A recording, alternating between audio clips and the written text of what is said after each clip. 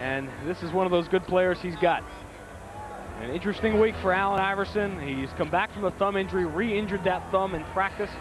On Friday, there was some concern he wouldn't even be ready to play tonight when Kevin Garnett fouled out of the game. First touch for the franchise, guarded by Lentz. The double team comes. Sam Mitchell finds the open man. Malik Sealy picks up where he has left off this entire month. His jump shot from 17 feet.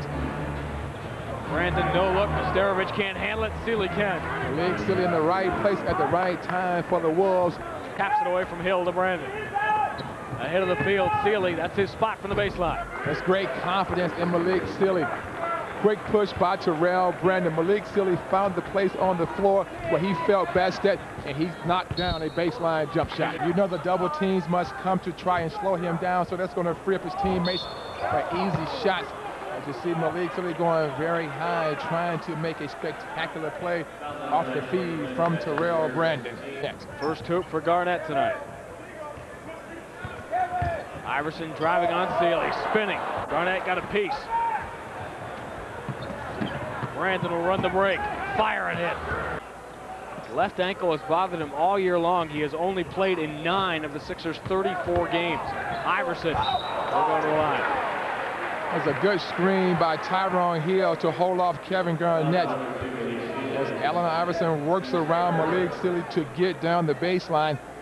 Good screen by Tyrone Hill, so Kevin Garnett could not come over and help out. As you see, the answer slides down the baseline. Second foul on Sealy, who fouled out last night, and that will bring one of the real heroes 22 some odd hours ago in Detroit, Anthony Peeler. Job by Malik Sealy. He's a good rebounder for a guard. The Wolves are still shooting 73% here in the first half. It's a smart play by Joe Smith. He had the smaller Larry Hughes on him. Did not settle for the jump shot. Brandon in the corner, Sealy. The Wolves aren't even waiting. This is getting out of hand. The referees ought to jump in and stop this one before someone gets hurt. Fading away. Garnett, 4 offensive rebounds on this sequence for the Wolves. Sealy to the middle. When your inside guys do their job, it gives the small guys time enough to do their job. Malik Sealy knocks down the jump shot. Holding on to this lead. 3 seconds to shoot. Brandon away from Iverson, inside to Sealy, and one. Man alive, are the Wolves putting on a show in South Philly tonight. Wolves did not rush themselves and throw up a bad shot. They stuck with their offense until that last component in the sequence became available, and they found Malik Sealy for a 3-point play. Malik Sealy has been perfect in the first half tonight. Perfect. Easily once he gets into the middle of the floor. Iverson's got 16, but he's needed 14 shots to get there. Sealy on the inside is fouled. That's how you break down a great offensive player's game, by making him play defense. Brandon was enormous. He's got a legitimate shot at a triple-double tonight. Skip pass. Mitchell finds the open man, Sealy from the corner, and he'll go to the line.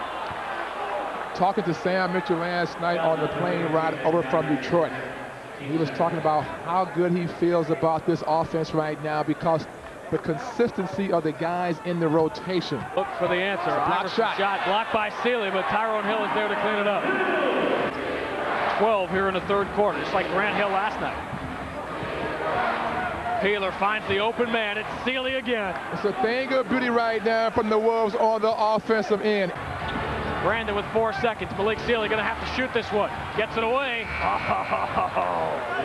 Wolves have not had the lead under 14 since the first quarter. Sealy on the inside. He's got Nesterovic. The hook shot will fall. Good job of the Wolves players not to stand still and hide. How's that Can't get any better than that. And on the other side, here's Allen Iverson, who's got 35 points tonight on 32 shots. It was some kind of night here in Philadelphia. The Wolves led by 20 at the end of one quarter. They led by 26 late in the third. And yet, the Sixers were able to get within 9 straight wins, and the Wolves are 8-1 since Malik has been starting. What was going on in the first quarter, the first half of the shooting? It was amazing. Well, you know, guys felt good. You know, we've been working hard at shooting drills every day, and you know, guys have their strength up, and you know, when you get in positions where you're comfortable, Terrell makes it very comfortable for you to shoot. It's a lot easier to shoot the ball. Malik is the best shooting guard in the NBA in terms of accuracy. 8 of 12 tonight, 23 points And you had your hands full with Allen Iverson as well defensively. Yeah, well, we knew he was going to get his shots. The thing I wanted to try to do was just contest the shots that he did get.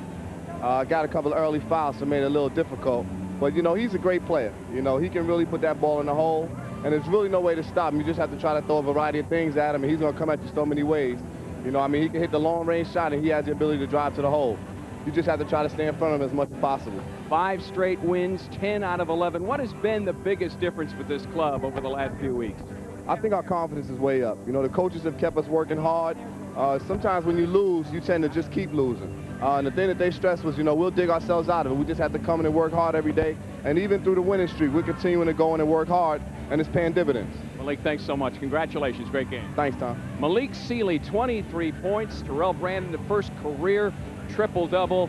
All a part of 7 Timberwolves in double figures. The Wolves beat the Sixers 123-112.